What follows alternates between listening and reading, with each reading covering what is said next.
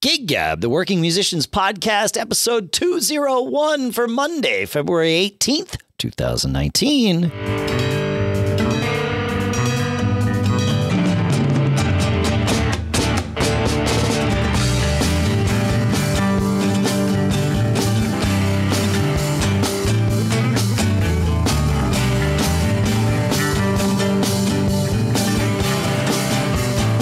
Greetings, folks, and welcome to GigGab, the podcast by, for, and about working musicians, about to enter our fifth year here in Durham, New Hampshire. I'm Dave Hamilton. And out here in Los Gatos, California, it's Paul Kemp. Happy anniversary, Dave. Happy almost anniversary. That's right. I was thinking today is President's Day here in the U.S. So if you and I had chosen to take today off from podcasting, then we would have naturally wound up recording this episode on February 19th, which in 2015 was the day we recorded and released the first episode that any of you know about. So there you go. Yeah. Do you remember the conversations leading up to we should do this? We should do this. Of course. Yeah. Yeah. I mean, we would just talk on the phone, just, because we would see each other in very specific windows of the year. But, once we made this kind of musical connection, in addition to our professional life connection, we would just call each other and, just see how our gigs are going and see what was going on. And then that light bulb came on. This could be a podcast. This could be. Yeah. No, the idea was yours, and I am ever so thankful for it. Yeah, it's fun. I like it. It's a fun ride. It's really been great. We hear from people from all over the world who do what we do. Some things are similar, some things are vastly different, but it's just, this thing that we do that we try to, is so soul filling and satisfying and seems to make other people happy. It's just kind of a cool thing to have these connections. Certainly you and me getting to talk this often is great. Yeah. But then hearing from people who are also doing it is kind of cool also. It is. Yeah. A little bit of group therapy going on sometimes. For sure. Yeah, no, it's good. It's so there we are wrapping up our fourth year and entering our fifth. Yeah, man. 4 year is pedal boards, I think, is the gift for 4 year, right? I think so. Actually, I think you might be ahead of the game on that, right? Didn't you get one of those things we talked last week. We were going to mention the stuff we got for Christmas. You got something, That's right? Yeah. So I got, I think we talked about our wish list, and I had that Outlaw Nomad pedal board. So it's a pedal board that has battery and power built into the pedal board, like literally into the structure of the pedal board. So you don't have to plug the pedal board in, you can charge it. And so in places where there's not a lot of power or you want consistent power from your pedal board, it's, looked on the surface like a good deal. I'm still kind of getting used to it. So, first thing, it's shipped. And it's shipped with universal plugs, right? Okay. And they didn't work. At least the US one didn't work. And so, it wouldn't charge was the first one I got. So I called them.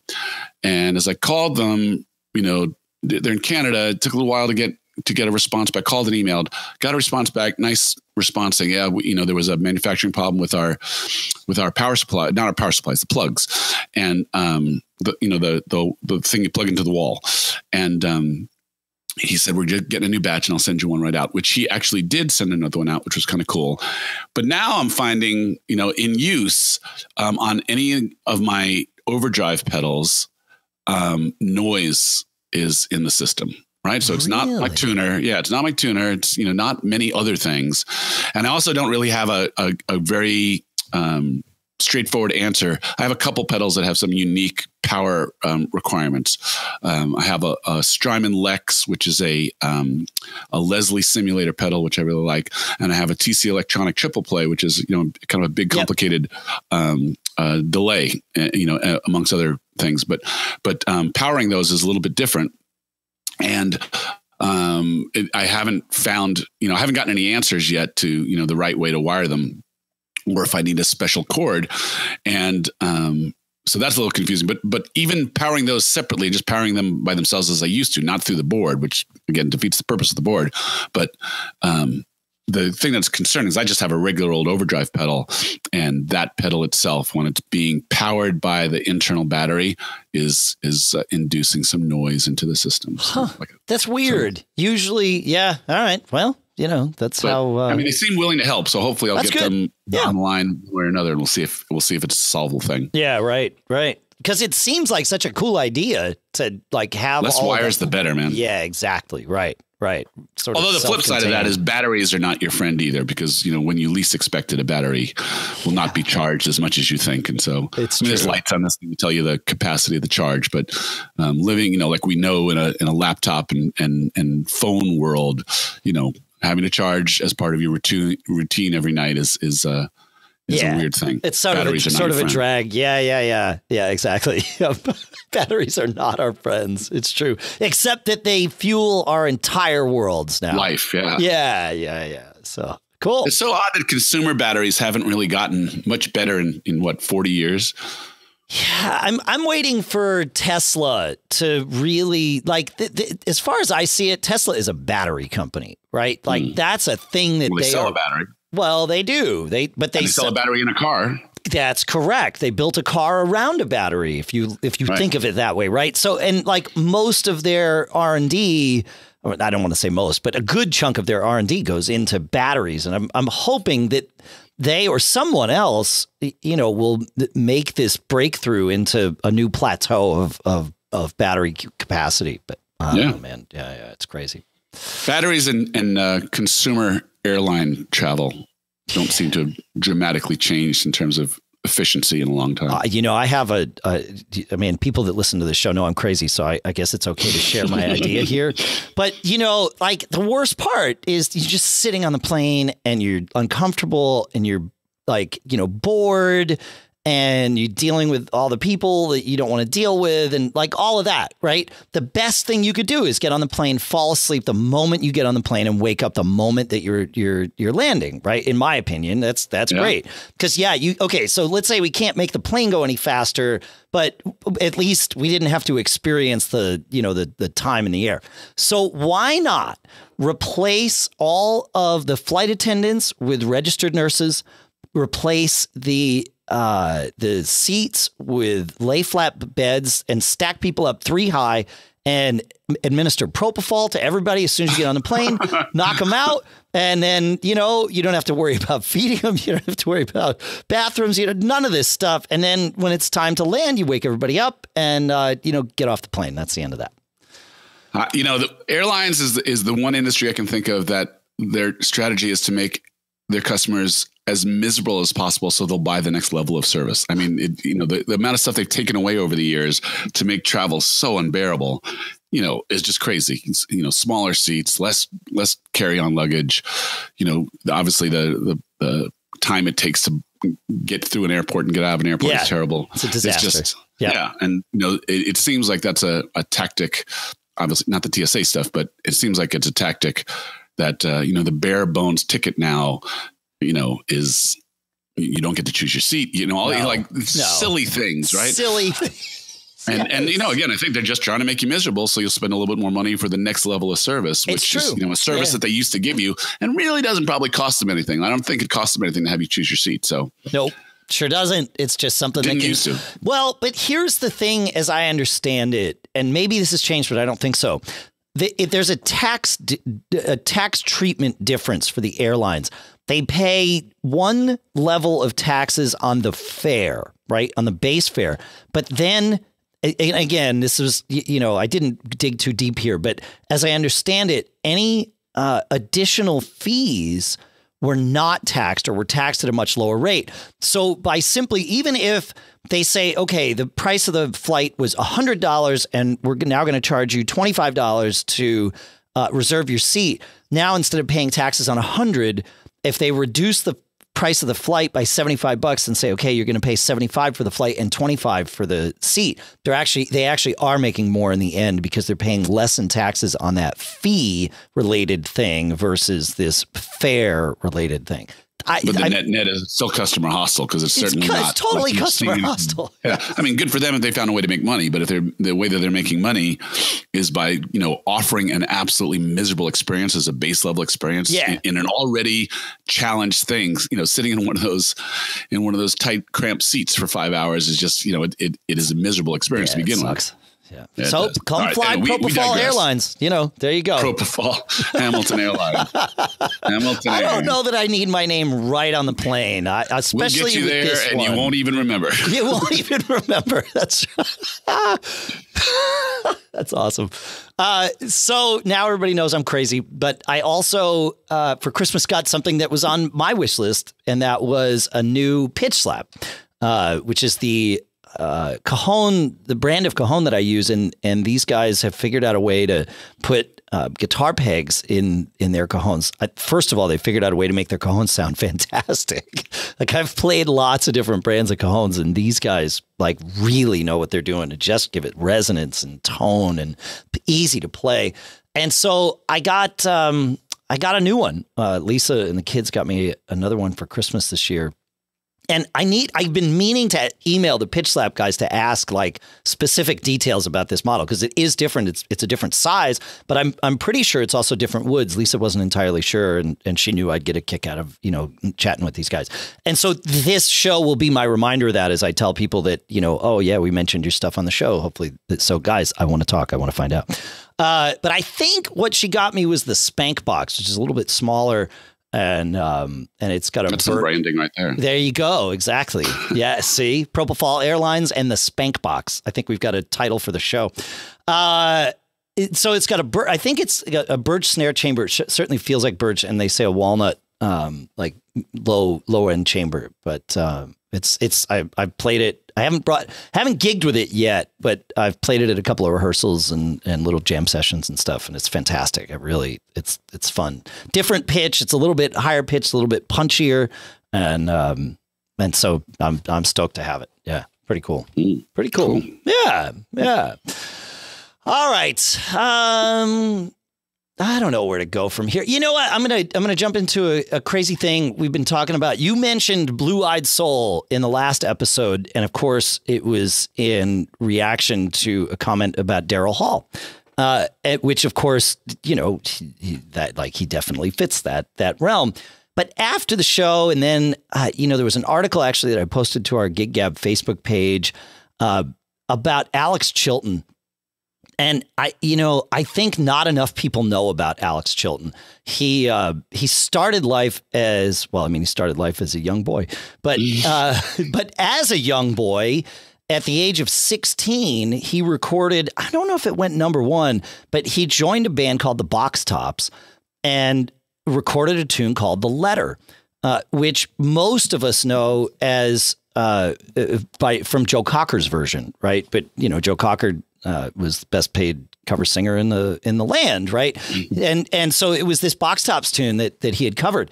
And Alex Chilton at 16 recorded this tune, and I mean, like, the depth and resonance to his voice and everything, like, he just doesn't sound 60. You got to go find the Box Tops doing The Letter and hear that. And then Alex Chilton, of course, had a, well, I don't know if it's a chorus. He did have a decent solo career. He was always sort of the not rock star, but he played in a band called Big Star that we've mentioned a few times on the show here. Yeah. And that's a band that if you haven't checked them out, oh my gosh, like, you have to go and check out Big Star. I feel like every musician, certainly contemporary musician, needs to at least know about Big Star, and it's a crime that so many people do not.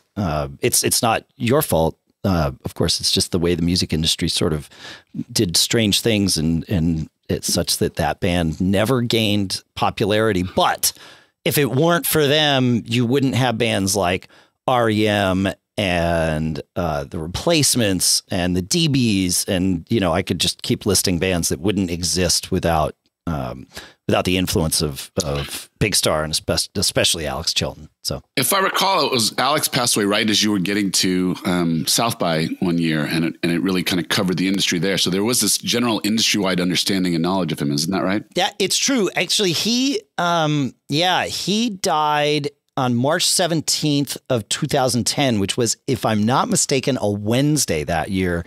And I remember it because Wednesday is really the day that the music festival begins at South by Southwest of whatever week it's happening, and it's usually that middle week of March.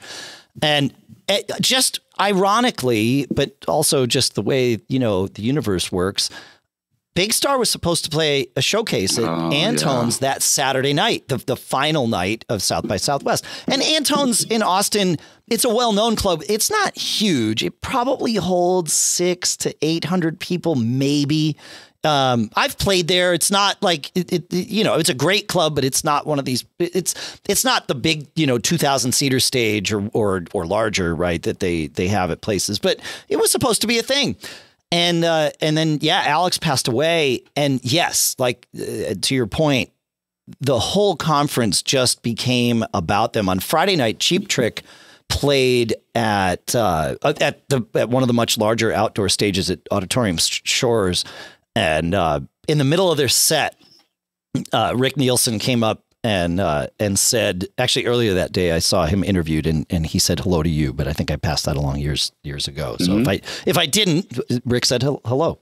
But that night on stage, he said, somebody passed away this week, and he mentioned Alex Chilton, and he said, the guy was really influential to us, and he said, we covered one of their tunes, and we're going to do it now. And they played a cover of Big Stars in the Street, which most people know as the theme for That 70s Show when Cheap Trick did that. Yeah. So again, and it was just this thing, and they were going to cancel the Saturday night Big Star show because, of course, no Alex Chilton. But instead, they kept the show, and it was really interesting. The Big Star had sort of reformed with Alex Chilton fronting the band, Jody Stevens playing drums, he was the original drummer in the band. I think he might have predated Alex Chilton in the band. I think he was in the band with Chris Bell before Alex joined. And then it was John Auer and Ken Stringfellow. The Posies were sort of the other members of Big Star. And the Posies, for the record, are another band that wouldn't really have existed the way they did without Big Star. So sort of a dream come true for these guys to play with Big Star for as long as they did. And so the three of them backed up this all-star lineup of people that didn't really, I mean, it felt like an all-star lineup, but it was more a wake, a musical celebration, I guess, is really the way to say it about Alex's life. And, Mike Mills from REM was there. M. Ward was there. Chris Stamey from the DBs sang a tune. Sondra Lercher sang a tune. It was just one after another. And everybody just came out and did their thing. When I say it wasn't an all-star lineup, I mean, it was on paper, but no one was there to be themselves, right? No, Mike Mills wasn't there to say, hey, look, I'm Mike Mills. It was, hey, look, I'm here because, this guy influenced me and I want to do a thing. Yeah. And that's how everybody was, it was such a cool thing. Really. And did you ever see Big Star perform? I never did. That was as close as I ever got. I knew of Big Star. I played in bands when I was a kid that Cry Like a Baby and, The Letter and that type of stuff. I played those tunes. I actually played Free Again with my friend Mark Linsenmayer, who we had on the show and who wrote our theme song. Yep. Free Again was an Alex Chilton solo tune. And then, I knew of REM's version of Femme Fatale, which was on Big Star's third album. Of course, I knew the replacement song, Alex Chilton, where he says, I'll never travel far without a little Big Star. But when I first heard that tune, I had no idea who Big Star was. It was years later that it was like, oh, I get that. Now I understand the lyrics. Okay, cool. And I am not ashamed to say that there were many Big Star tunes I did not know until that night that I, saw him play and was just blown away. Yeah. And then, they did a movie about Alex Chilton, or maybe it was Big Star in general, but worth watching. Talked about really why they weren't stars in the music industry. It's a really fascinating it's just how things work, But the name of that movie, that'd be cool to see. I'll put it in the show notes, we call them. But anyway, so after thinking about all that, I actually put together a playlist for my daughter, and now she's getting into Big Star. So, it's all good. Yeah. So you need to know where we come from. We need to know where we come from. Yeah, it's good. And plus, it's just such good music. Like power pop in general, in my opinion, started right there, So there you go. Yeah. I love it. Yeah. So I had 4 gigs this past weekend, and yeah, it was busy, and it was kind of funny because haven't had much since the first of the year, a couple, right? Since January 1st. And this was on the calendar, and it just worked out that there were, it was a Valentine's ticketed event we did, went good, really good. And then a club date. And then we did on Sunday, last night, we did this tribute to a local musician, very, very well-loved musician from a very, very well-loved local band who passed from cancer. And his friends in that band organized a fundraiser to help the family with the medical costs. And, I was thinking of a lot of things for the show being there. One is, again, we talk all the times about scenes and, the value of a musical scene. And I'm sitting there, this starts with 2 guys who had been friends for over 40 years that played music through their lifetime together. Right. Yep. And they got into a band together that became a very popular working band, supported families, in the years where, you could play quite a few casuals and corporate dates and be a working musician and support a family. It was a viable option through those years, 70s, 80s, maybe even to the early 90s. Sure. And then, these are luminaries in my area's music community. They're very giving. They're very encouraging. That's part of a scene too. Who are the senior statesmen? And then, you get an event like this, and, every musician in the world came. There was music from 2 a.m. till 10 p.m. House Rockers played the closing slot from 9 to 10. We were really honored to be offered, that slot. And then the garage band, Jack's band, played immediately preceding us. And it was just an amazing, emotional, beautiful thing. And because of the stature that these guys have, they have some pretty cool friends. So in addition to their band, which is super, there was a sax player from the Doobie Brothers. There was a sax player from Tower of Power, a sax player from Sons of Champlin, and really fantastic players. And again, my mind is always kind of, what can I share to learn from this? And so, among many things, scenes are valuable, especially as live music in many places is on live support. Scenes that generate enthusiasm and encouragement and gigs are good things. They are, people want to be attached to something vibrant. So if your music scene is vibrant, it can address maybe some of the dearth of momentum in many markets. That's a really good point. Everybody wants to back a winning horse, right? And exactly. And so if you know that there's this gestalt of your local music scene being a thriving thing, you might be more likely to say, oh, should we go to the movies or should we go out and see a band? Oh, let's go see a band, right? Like that, you like just knowing that the music scene is good. Doesn't matter if it would have been the same band, even if the mindset was, the music scene sucks. Same band, playing the same songs, doing the same thing. More people will go if the mindset is the music scene is good. So, yeah. Well, and this takes on many arms and legs. I mean, I think, a music scene being good is not just people with chops, right? But it's people who entertain, who make the act of going out and experiencing live music better. And that can be a whole bunch of different things. It could be someone who's charming. It could be someone who's funny. It could be someone who is self-effacing. I mean, whatever that thing is that makes seeing them feel like a connected experience, or going and seeing that band feel like a connected experience. Yeah. And I think that might be one of the things that works against so many music markets. There are a lot of cover bands in a lot of markets. Sure. There's a lot of overlap in songs in a lot of cover bands in a lot of markets. There's a lot of weekend warriors who are just happy for the gig in a lot of cover bands in a lot of markets, right? And so what is different anymore, right? How many times can you hear that Guns N' Roses song, right? And, I get it. It's a great song and people enjoy it. But I mean, you don't have to leave the couch to hear it. Right. Yeah. That's exactly right. I mean, the first time it was out, that's the guitar player that can do that. And they sounded just like the band. That was a cool thing. But, we're so many years into the cover band experience.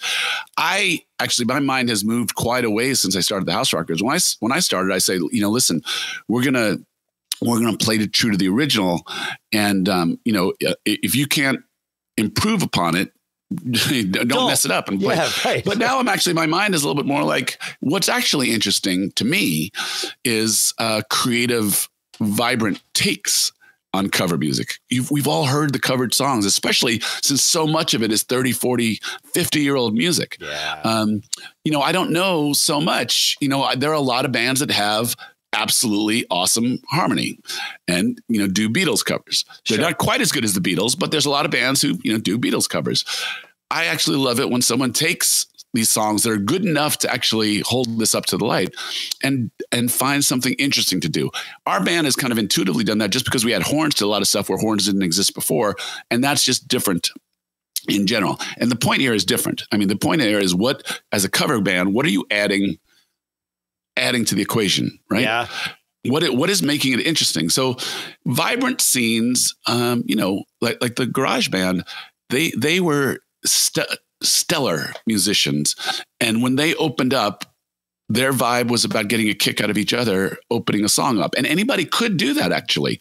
But if you just do it and turn them into, shoegazing jam band, that's going to be hard to sell in many places these days in a cover situation. Again, if it's original music, I think it's a little bit of a different situation that people are reaching for the gist of the vibe of an original tune. But, All Along the Watchtower has been played 70 zillion times, right? Yeah. If you're going to do something different to it, is it even entertaining to you that the guys in the band are like paying attention to it? Yeah. Right? Yeah. Right. So that's one thing is like, vibrancy and healthy scenes, I think are really valuable. And, whether you're the type of guy who can lead and get your community together, I host that cocktail party at Christmas. There have been a couple of tribute events where many bands have participated, and those bands talk to each other and they refer gigs when they can't take a gig to each other. And they, constantly are just kind of checking in. That's, I think, what a good leader does is kind of keeps the pulse, stimulates where they can stimulate, right? Yeah. Again, we're taking the path here.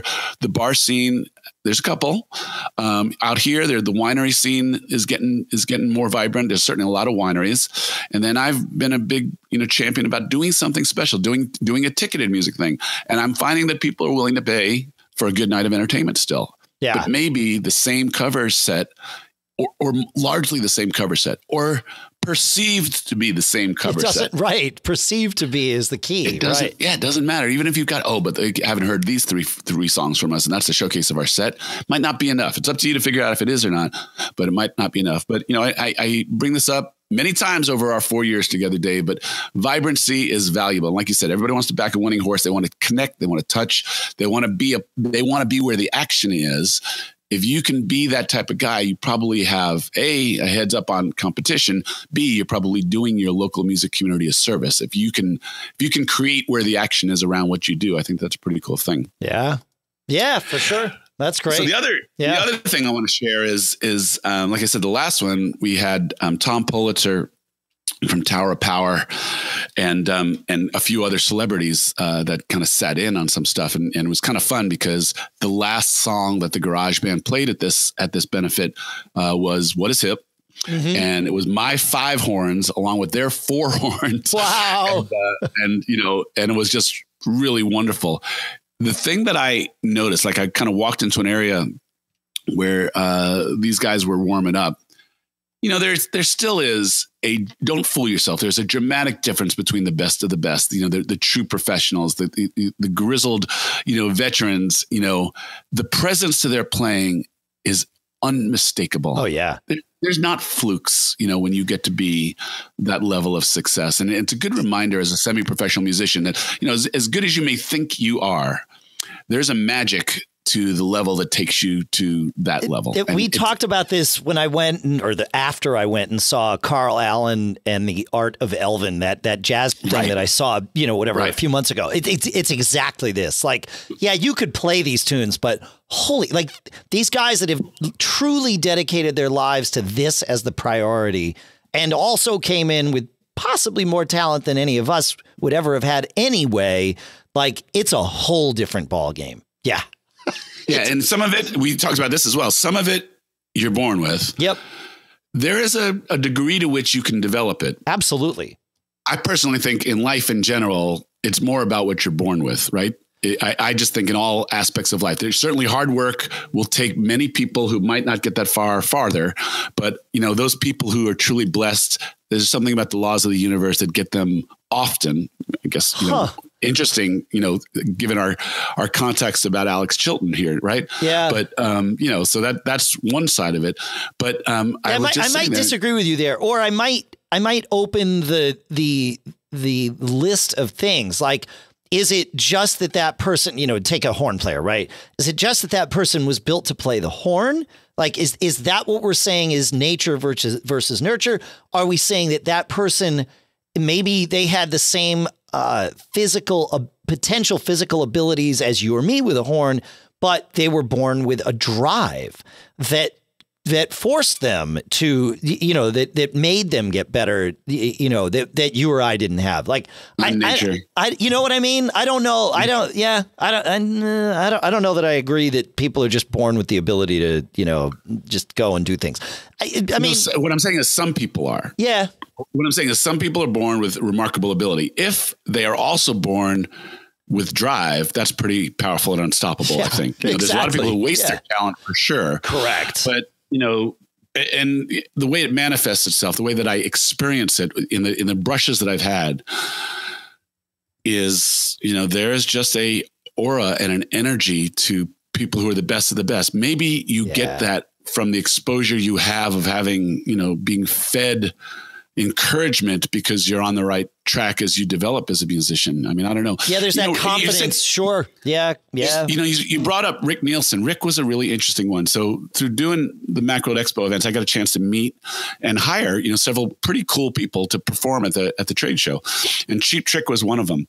And Cheap Trick, Rick was a remarkable experience for me because he played on Double Fantasy, right? So, John Lennon tapped him to come and play, right? And so, and I think Rick is an original kid of rock and roll. It meant everything to him, and it still means everything to him. And he brokered guitars, to make money at one point in his life, and he still is like wide-eyed about great rock and roll.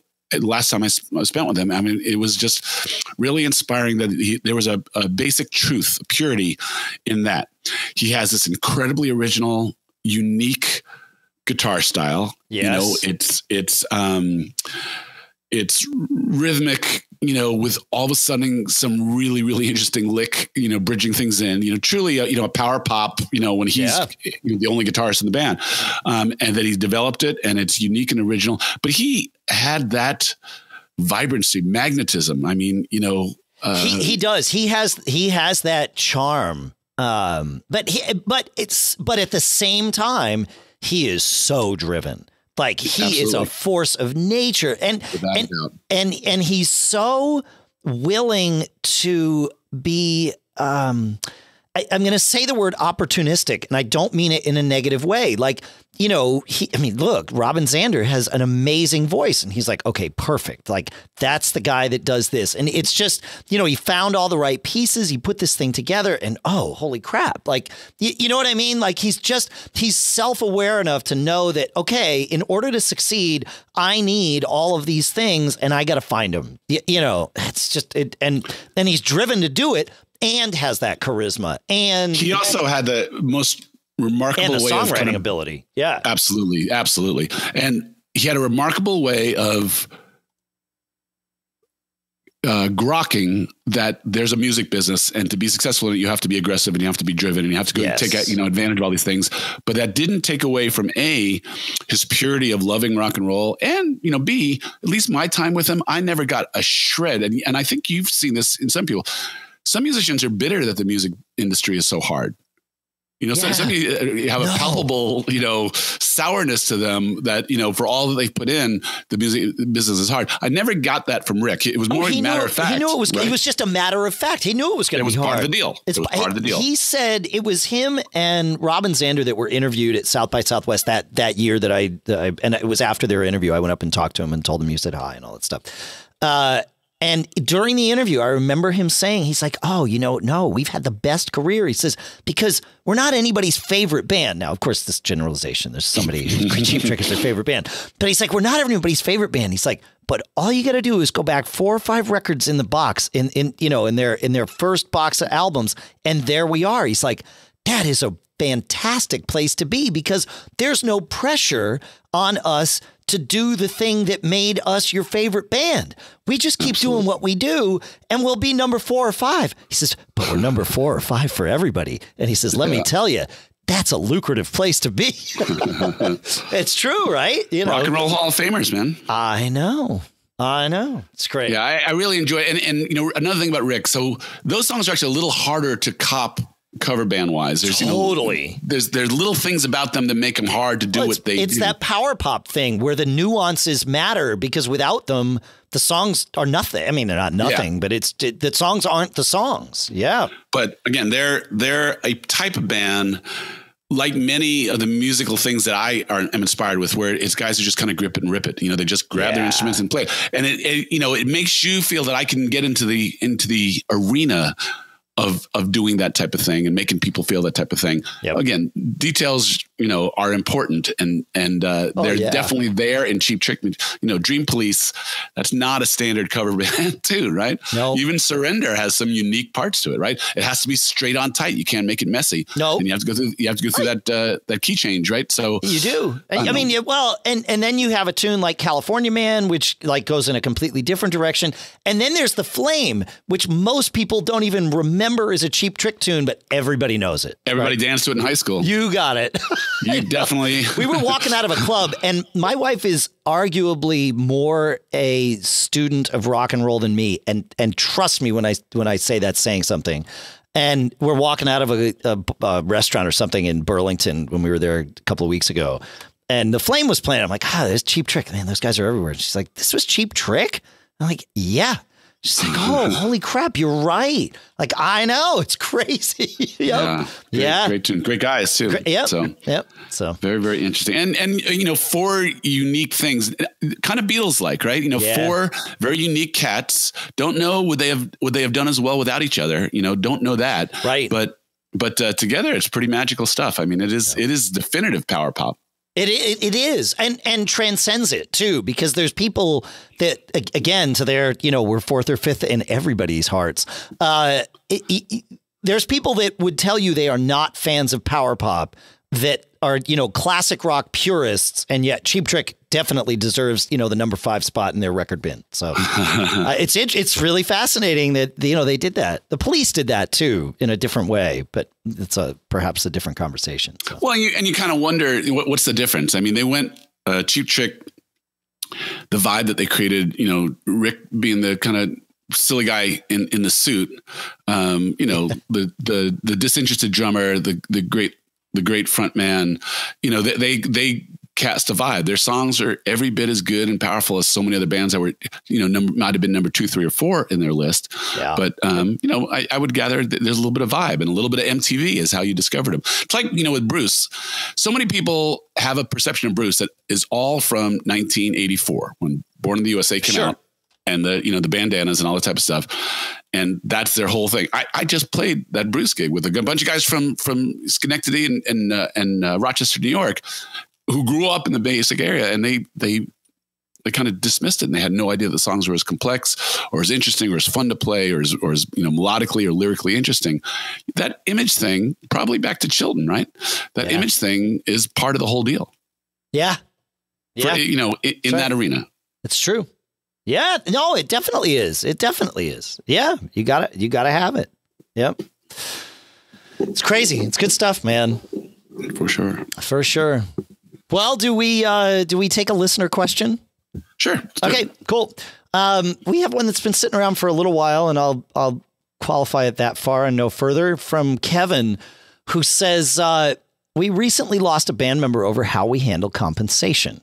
This is what we do. I haul the trailer with all the gear. In addition, since I have a van, all members have the option to ride to gigs with me when it's convenient. Since I burn up a bunch of gas hauling all the gear and people, we came up with an agreement that everyone pays $5 a gig to me for gas. Additionally, some of the PA gear has taken a beating from just normal wear and tear. We've also agreed that each member contributes $5 a gig towards an equipment fund. This has allowed us to replace some blown speakers, upgrade lighting, and replace mic stands and other things. So basically what this means is that before anyone gets paid for the gig, $45 comes off the top for expenses. Before we bring any member on board, we communicate this to them. The member who left was aware of the policy before he joined. Do you believe that this is a fair arrangement? So he has some questions. He says, how do you guys handle payouts? I'm not looking for you guys to tell me what you make per gig. That's none of my business, but I would love to hear you discuss the issues of paying members, if you provide any bonuses like a booking bonus, and how you replace or repair broken gear that aren't your personal instruments. So we've had this conversation a few times over the years in a few different ways. And I know you have your thing. I have mine. I'll start. I think this is a fair arrangement. Anytime I join a band as a side person, the first thing I say to the band leader or whoever it is that's bringing me in, hey, look, I believe that whoever's booking the gigs should get a 10% off the top. Like I tell everybody this as soon as I join the band, because I've seen bands fall apart in exactly the way Kevin mentions here. And some people will say, oh, yeah, we already do that. And it's like, OK, cool. And some will say, no, like it's fine. I'm OK. And when they say it's fine, I first say thank you.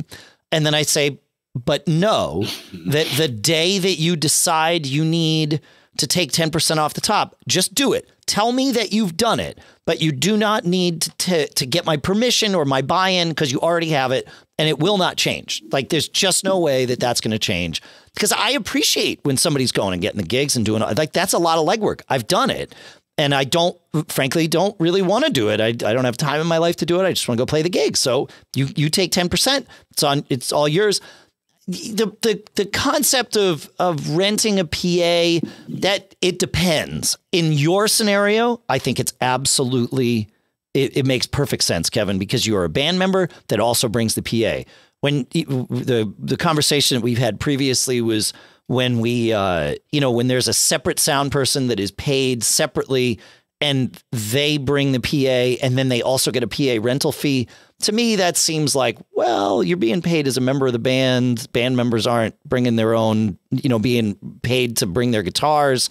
You're bringing that because that's your instrument. Like that's a different conversation. But when it's, a 4-piece band and one of the guys in the band has a PA, absolutely, by all means, that needs to be compensated. Or it at least should be able to be compensated. If that person doesn't want that, then fine. But that should be eyes wide open for everybody. So I think what you're doing is totally fair. In fact, I'm not sure you're getting enough, but maybe based on what you're getting per gig in your market, taking more than $45 off the top of every gig is too much of a stretch. So you just leave it at that. But I think it's all good. I think it's smart to do it up front. So that, because bands fall apart over money, man. Absolutely. So the two things that are the most common things that make band fall apart are money and creative differences, right? Right. That's it. The thing that they share in common is that you can actually, whatever the decision-making mechanisms of your band are, whether it's there's a leader and an owner, or whether it's a true democracy, a band needs to have that conversation of agreeing to what that process is, and new people need to see it. That's it. Yep. And I actually wonder. My band has never signed anything. Have you ever been asked to sign anything as part of a band that says you understand how things are going to work? No, I haven't, but I have had conversations. Like when I joined Uptown Celebration, I was told how it worked. And it wasn't really a negotiation, to be fair. It was, this is how it is. And here's the deal. Here's the deal. But it was a negotiation in so much as it was all laid out. And it was, do you want the gig? Right. So yes, I had the opportunity to express displeasure and withdraw from it. It wasn't forced upon me. I chose to take it. And our deal in Uptown is that our sound guy gets paid and we pay an equipment fee. It was not my place to I accept it there because I was told. It's not. I don't necessarily agree with it fundamentally, but I do. I take the gigs. I don't argue about it at the gigs because I knew it going in. It's fine. If it were ever to be brought up for discussion, I would happily argue my case. But up until that point, no. Because it's just how the band works. Yeah. So clarity is important, but my experience is, not only from the people I have had musical interactions with, but with many band leaders I talk to, is that clarity often gets muddied if someone wants to see an angle to it that will serve an argument or a purpose, right? I say this about Uptown Celebration now. If I'm still in this band 10 years from now, do I find, does the core of me that needs to seek justice find some way to surface this, not as a complaint, but as a complaint, in some way, and foment dissension? I'm not going to say it won't happen, right? Because I know how I am. So I'm just self-awareness here. So yes, clarity is important, but I'm with you. There's an asterisk clarity there. And this is why I'm actually now, I wonder if written things are more valuable. And it's, money is a weird thing, especially if there's any reasonable amount of money on the table. Again, if it's once a month and, and there's a verbal conversation, maybe that can be an acceptable thing. Sure. But it's an interesting conversation. I mean, is the task of booking worth more than the task of, who does the website? Is the task of one service to the band? There's the greater good concept and the what needs to be done to make a band successful, and then there's the the practicalities. I, like you, and certainly as the guy who does it and has done it for a long time, I think that the booking is a particularly unique problem, especially if only one guy in the band does it. If everybody's doing it and there's shared work, then I think it's a different conversation. Totally. But no booking, no gigs, right? Oh yeah, you're the salesperson, right? Yeah, if the band agrees, we're going to stay home and we'll work when the phone rings. You're probably going to lose your band because guys will go find something else to do with something else that's working a little bit more. So somebody that does it. I mean, not that a band is in business, but in business, like if you get a bunch of CEOs together, the one thing that they'll all tell you is, perhaps at that moment, but certainly at some point during their careers, their salespeople all made more than they did. Why? Because that's really important to your business. That's right. It's just not uncommon for your salespeople to make more than you do, in business. And that's a good thing, right? Because it means that you means have selling business. Correct. Yeah. Yes. So I tend to think that even in the realm of running a band, booking is a particularly... like everything's important. You got to have a good product. You have to have good musicians. You got to have good singers. You got to have good lights. You got to have good sound. It's all important. Yep. But I tend to think that booking, like you, it feeds the lifeblood of the band, which is working. It's sales. That's one. You got to have it. You got to have it. Now, if you can build a funnel where, you don't have to do any outreach to have your sales happen, sales are still happening, right? But that funnel, whatever it is, if it's a person beating the pavement, if it's some magical thing that you can sort out a search engine term to, get club owners to click and book your band, man, come on the show and tell us. Tell us how to do it. And the other thing I know, and lots of very talented guys and very good bands that never work because nobody sells it. They sit at home on a Friday night or a Saturday night because nobody wants to put themselves out there and be that guy. This is why I tell every band leader or whatever you want to call that person in that role when I join the band, you should take 10%. Because I know the value of that. So that's that. That's that. The sound system thing is really interesting to me. So, that's a very real cost. I own about 20 grand worth of sound gear, right? I bought it. And I've put probably over the years, 4 to 5 grand in maintaining it, replacing, upgrading, fixing, right? Yep. That's a real dollar amount over time, but I own it. And so what is the right way? It's not that I want to profit off of it, especially with my own band.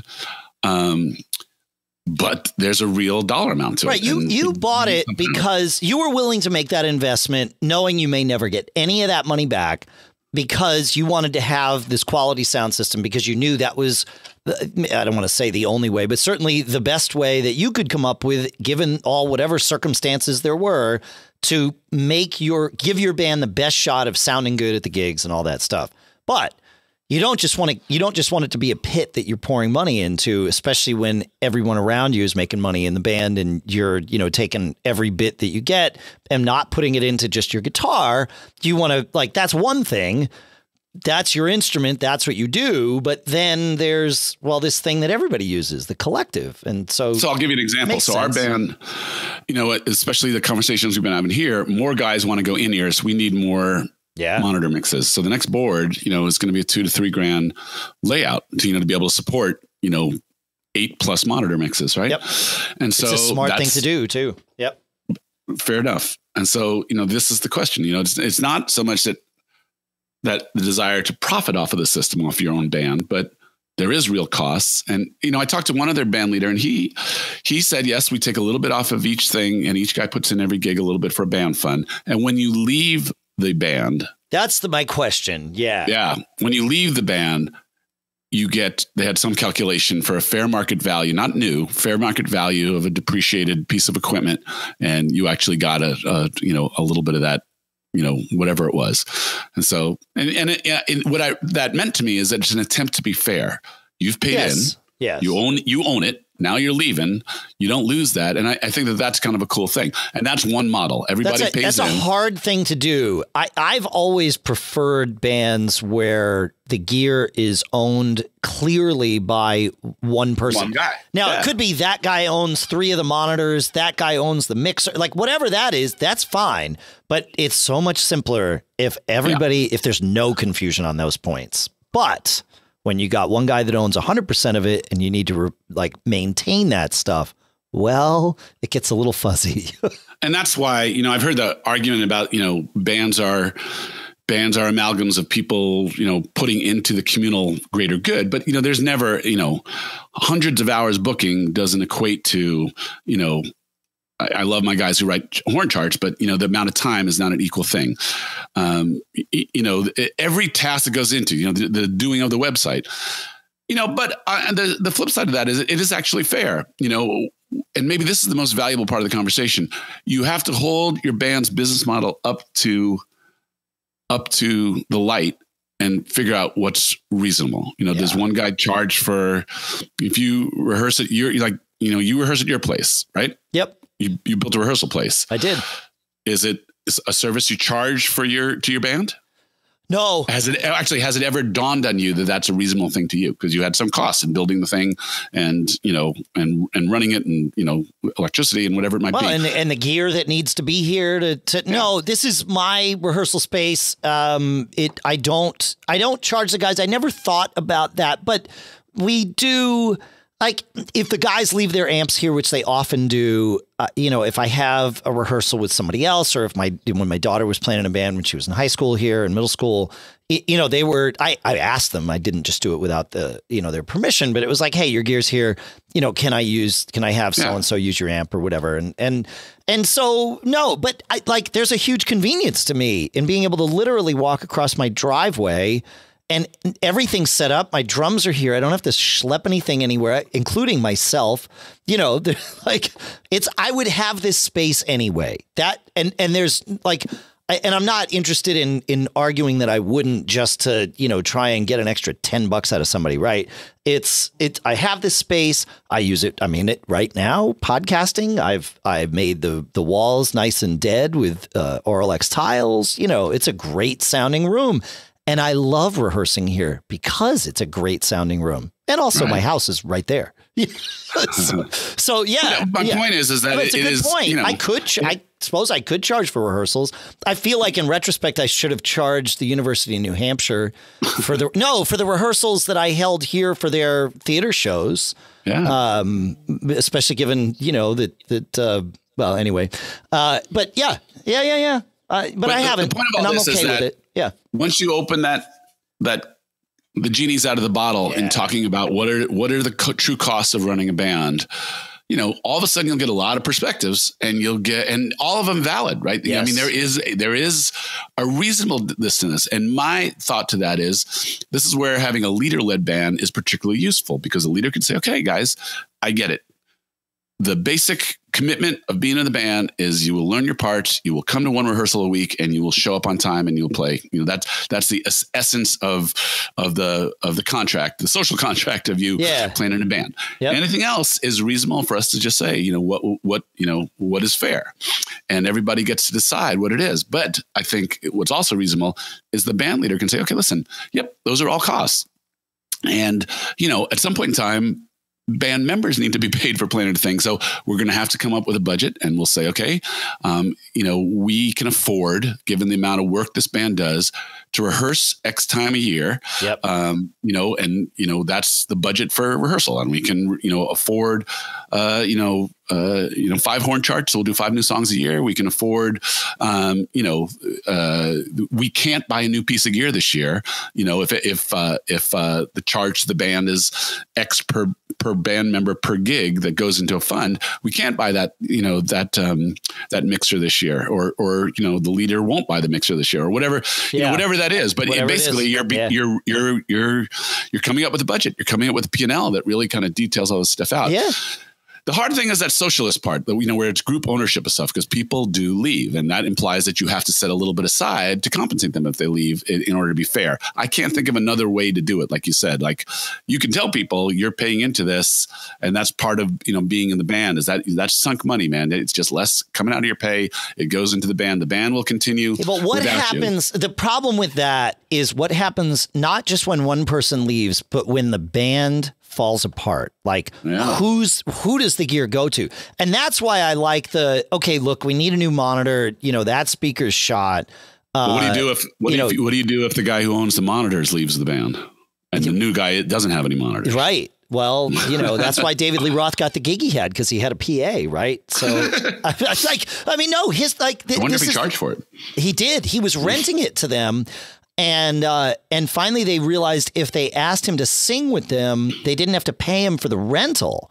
And that's how he got in with the Van Halen boys. So, that's great. Yep. But I mean, that's the reality of it is, when you join a band, you bring a lot to the table, and it's not, and don't kid yourself that it's just your ability to play your acts, right? Whatever your acts is. It's, your personality.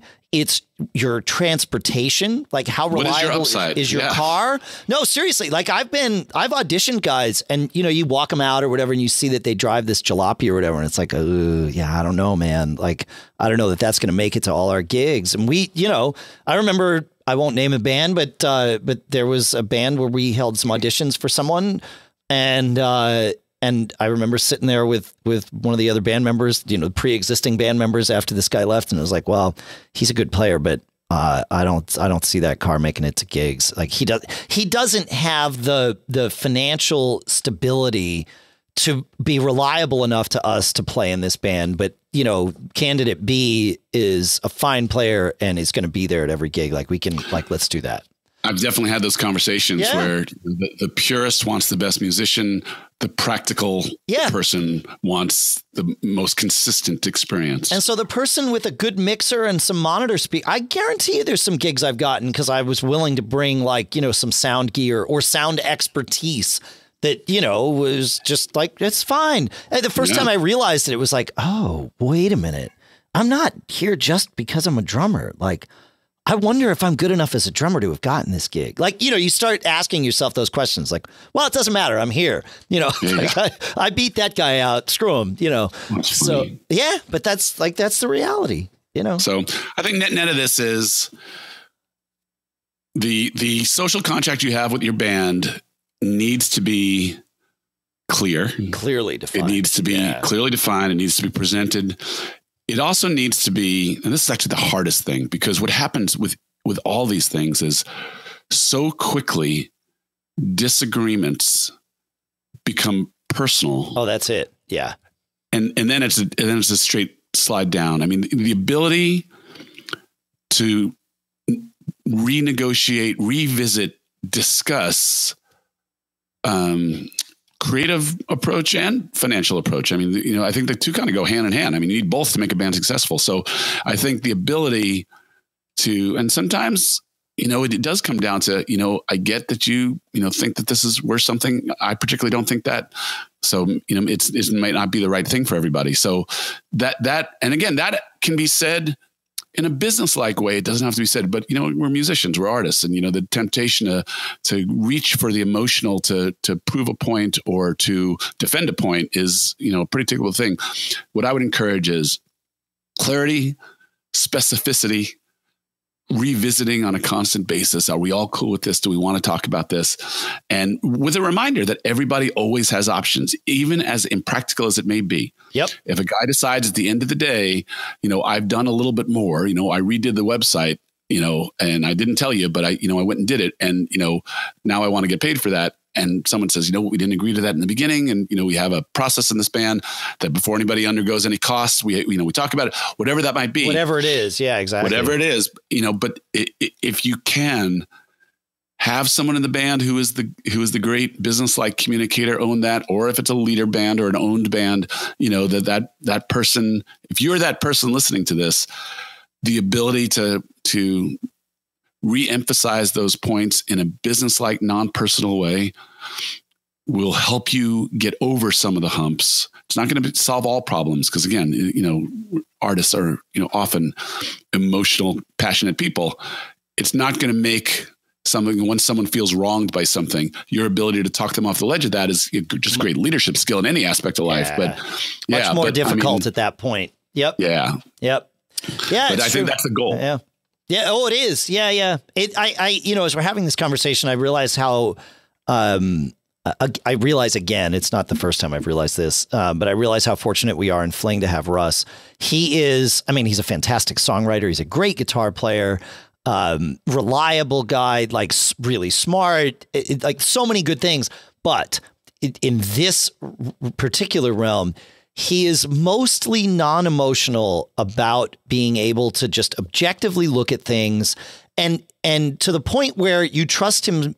I trust him. And I think everybody that I know that encounters him trusts him, even when he's tasked with a decision that could benefit him. Like he's generally not greedy about stuff, and so he does. We'll talk about things, but he is our, benevolent dictator when it comes to, all right, a decision needs to be made. He'll be like, okay, here's what it is. This is logical. And it always is something logical. It may not be the logic you wanted, but it's like, oh, okay, yeah, it's fine. And everybody agrees. In a democracy, find that guy who has that skill set and put him in the role of mitigating this stuff. Good luck. If you find that guy, like saddle up with him and stay with him for your life, because that's a hugely valuable, like ability to have. I can't do that. I get too emotional about stuff. Yeah, I can be logical, but once I know my logic, I get pretty entrenched, So yeah, and some people are good at arguing, and some people are passive, but let the hurts fester, and it's all and that's part the of the problem, thing. Right? Is you have those people in the band. You've got the people like me that are like, I'm pretty good at arguing, but I'm certainly willing to speak my mind all the time. And then you've got people that are not either of those two things. And having somebody like Russ that sort of sees all of that and says, no. Like just because that person's quiet, we can't ignore what we know they want. It's like, nope. So here's how it's going to be. It's like, oh yeah, no, that's the glue, man, right there. Glue. So social engineering. Social engineering. That's what it is. Yeah, exactly. Yeah. All right. Well, I think we've broken the hour marker here, which doesn't happen often for us. Hey, 4 years, you got to go for the gusto, right? We went for the gusto on this one. When we entered this question about Kevin 20 minutes ago, I thought, we could just do this. Like we have enough for an episode. So really you got a twofer today, folks, which is, that's good. So did we. It's good. Our gift to you. That's right. Happy anniversary to all of us. And yeah, I think that's where we'll end it on this one. All right, man. Yeah, man. Thanks for 4 great years, Dave. Let's do 4 more. Let's do 4 more. I will, the trick to doing this podcast every week is that we're just always performing. That's what we do.